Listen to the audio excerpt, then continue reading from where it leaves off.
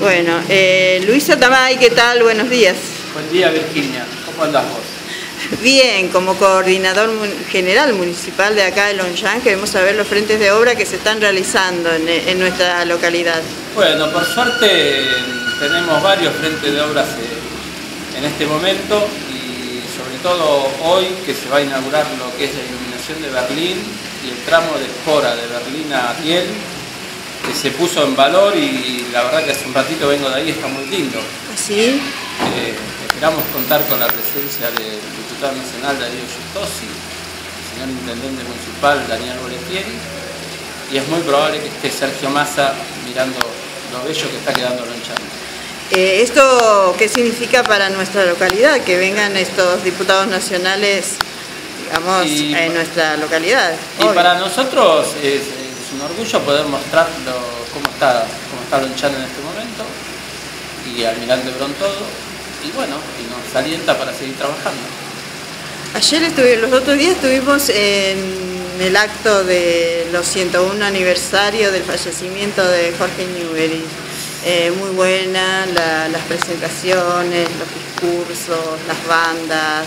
¿Qué te pareció? Sí, nosotros siempre recordamos a Jorge Newbery y bueno, has visto la prolijidad del acto, la belleza del lugar y bueno, es un prócer como otros tantos que se merecen ser reconocidos.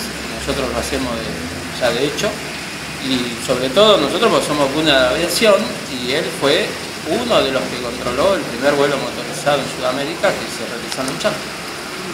Ahí en ese lugar funciona una sociedad de fomento, ¿puede ser? ¿O está acéfala?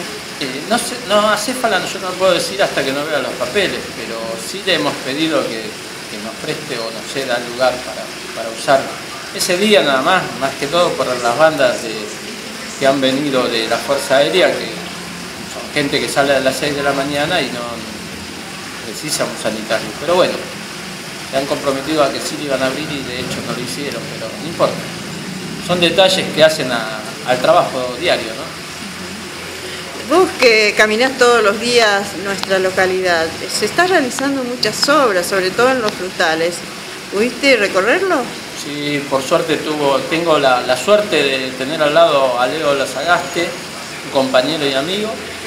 Y sí, después de que se ha hecho el trabajo de Francia y Rivadavia, ahora están haciendo las últimas cuadras que nos quedaban de Belgrano, que son desde Alvear hasta Storni, y ahí termina la calle con la sala. Después tenemos otro frente de obras de motonivelado y consolidado que ya realizado en la calle Malvinas Argentinas, desde Barbosa hasta Alvear, y eso nos va a permitir arreglar lo que es Boulogne-sur-Mer y Barbosa, que tenemos un problema que no lo podíamos arreglar por el agua que se juntaba. Con esta obra ya realizada y no habiendo problema de agua, vamos a poder realizar el arreglo del asfalto. ¿Se prevé el arreglo de ese asfalto seriamente? Sí. Porque yo hablé con Hefter el año pasado y me dijo que iba a arreglar, hasta ahora está así. Esta vez va a ser definitivo y bien hecho. Qué bueno, qué buena noticia, porque aquí tenemos una persona que vive en ese lugar y que está sintiendo con la cabeza. Bueno, entonces me dará... Si es el lugar, me da la razón de que se hizo Malvinas justamente y se zanjó para que no haya más agua sobre el pavimento ese y poder trabajar en serio y arreglarlo bien. ¿Qué es lo que se va a hacer en el barrio Las Lilas, Satamay? En Las Lilas es un motonivelado y se le va a compactar con cerámica partida. ¿Qué calle? No, estaba programado la calle French, desde Chapeyú hasta la cercanía del colegio, hasta Lima, la calle Langueney, la calle, bueno, ahora no recuerdo bien. Sí, la Langueney es problemática. Sí, todas las que van para el colegio, Lima, Langueney, Las Heras y bueno, Chapeyú. Así que... Sí, ¿y el Zanjón qué novedades tenemos? El Zanjón se va a limpiar. Igual el agua está corriendo, pero le vamos a sacar todos los pastos y árboles que obstruyen. Sí, siempre obstruyen.